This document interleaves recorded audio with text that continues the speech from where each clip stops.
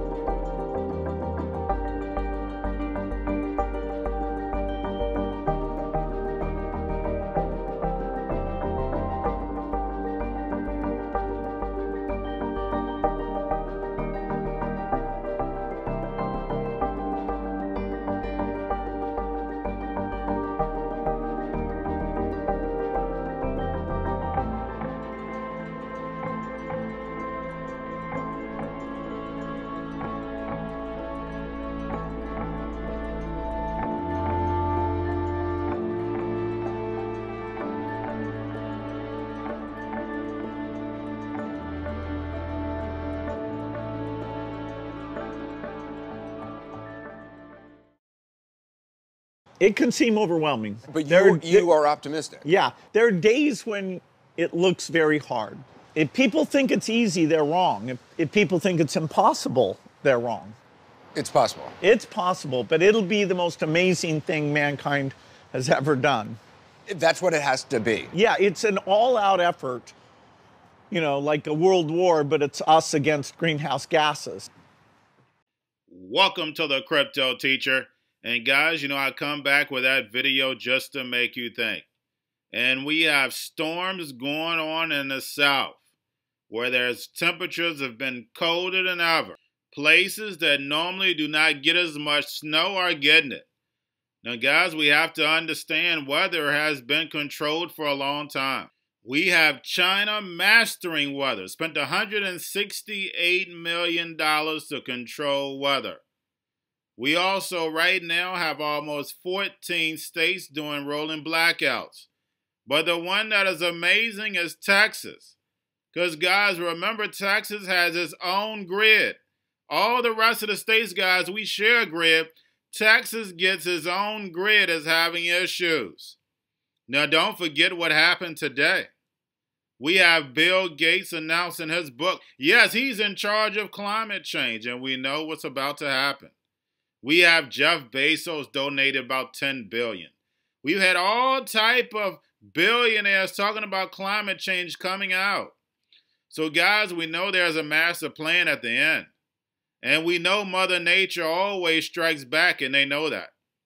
Remember, Rockefeller spent millions and millions of dollars on research knowing that this time would come. But they still decided to keep pumping oil, knowing that the actual sea levels were rising. So they know this is about to go down biblical, guys. The flood is coming, whether you like it or not, whether it's manipulated or what. Oh, it's coming, and it's going to be big. Get ready. And we know who's getting us ready for the party. That's right, Bill Gates. He's getting us ready, guys. Same way he got us ready for the C word.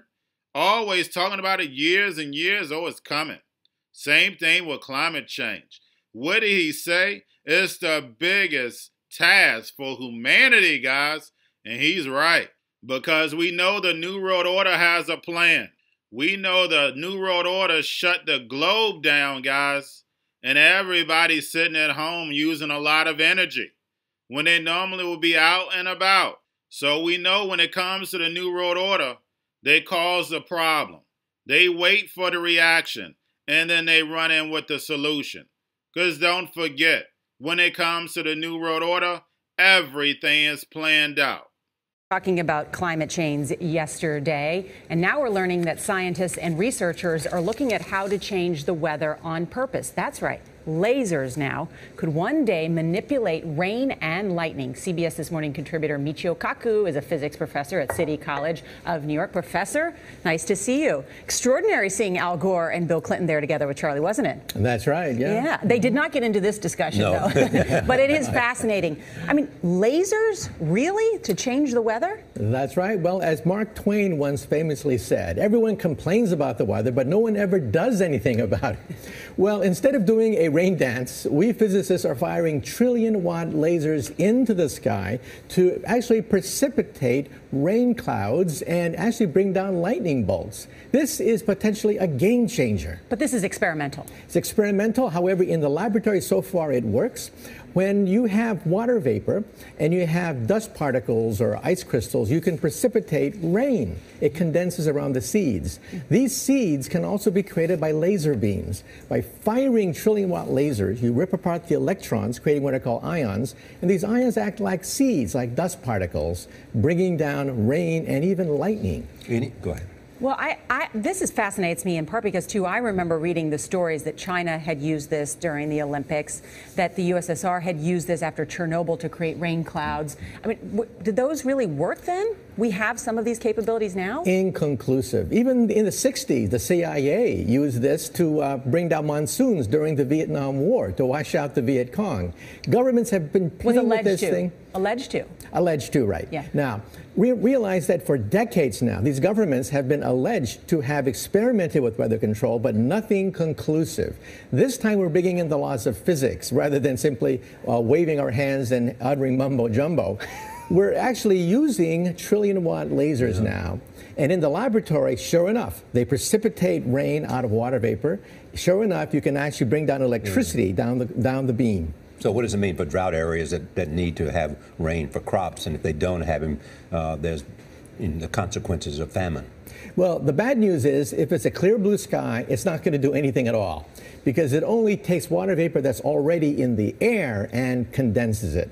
However, for floods, for agriculture, for farmers, for people planning wedding parties, football games, you name it, outdoor events and agriculture and flooding and even hurricanes. All of severe weather has sparked emergency declarations in several states across the country. The Arctic blast is pounding states from coast to coast with heavy snow, freezing rain, ice, and some of the coldest temperatures seen in years. Right now, there are reports of more than 2 million people in Texas without power. CBS News' Maria Villarreal has the latest from nearby Oklahoma. From this fiery wreck in Oklahoma to whiteout conditions in Arkansas and down to Texas,